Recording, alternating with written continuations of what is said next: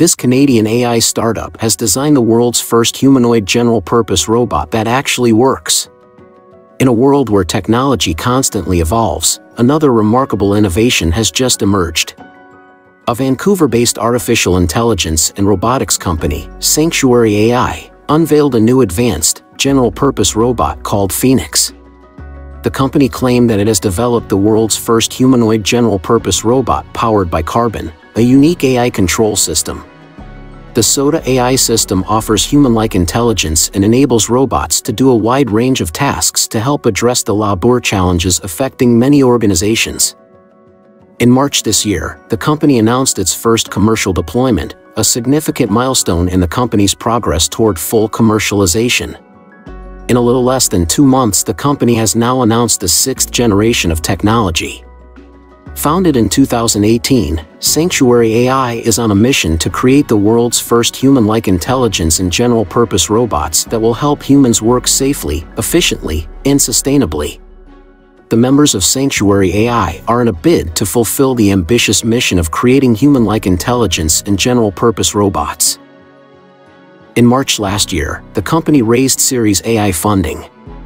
In November 2022, the company received a $30 million Canadian Strategic Innovation Fund contribution from the Government of Canada, bringing its total funding to over $100 million Canadian dollars.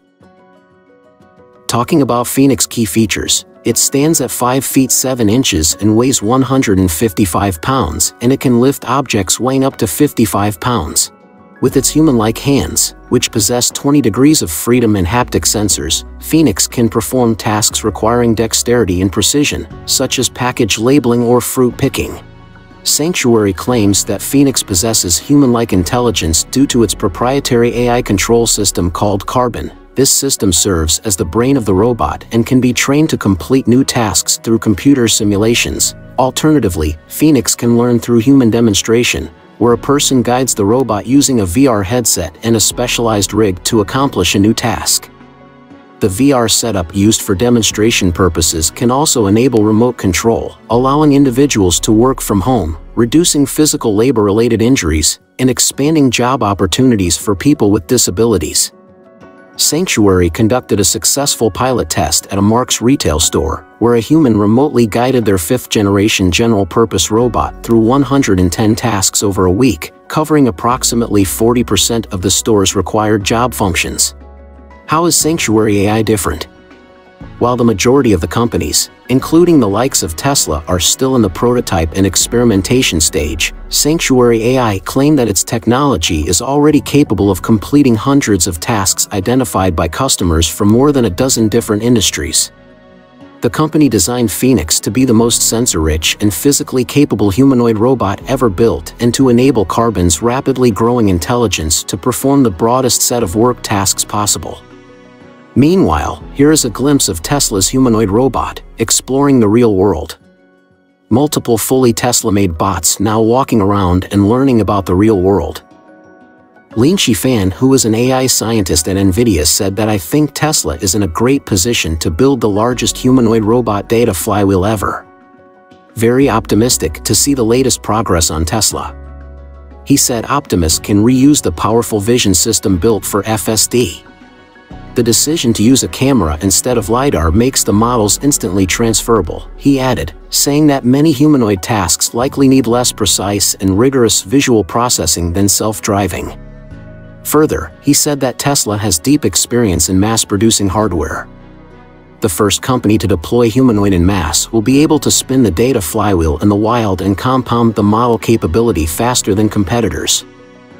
He added that on the other hand, Sanctuary AI claimed its literal take on general purpose and emphasis on creating a technology that can conduct physical work just like a person sets them apart in the industry. He said that to be general purpose, a robot needs to be able to do nearly any work task, the way humans typically do, in the environment where the work is. While it is easy to get fixated on the physical aspects of a robot, our view is that a robot is just a tool for the real star of the show, which in our case is our proprietary AI control system, the robot's carbon-based mind. In March this year, AI robotics startup Figure also claimed to have released the world's first commercially available general-purpose humanoid robot Figure 01, the prototype of which bears a strikingly close resemblance to Tesla's robot Optimus.